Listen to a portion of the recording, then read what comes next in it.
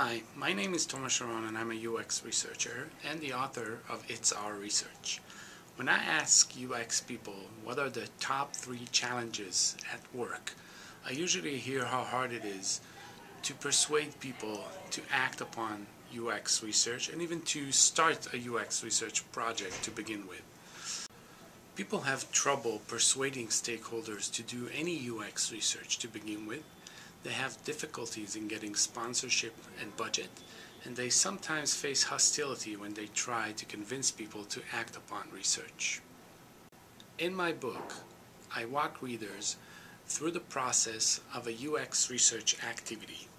And I do that by telling stories of my own, from my own experience. I do that with stories that people contributed to the book, and through references to 30 video interviews that I conducted with world-renowned experts in the field.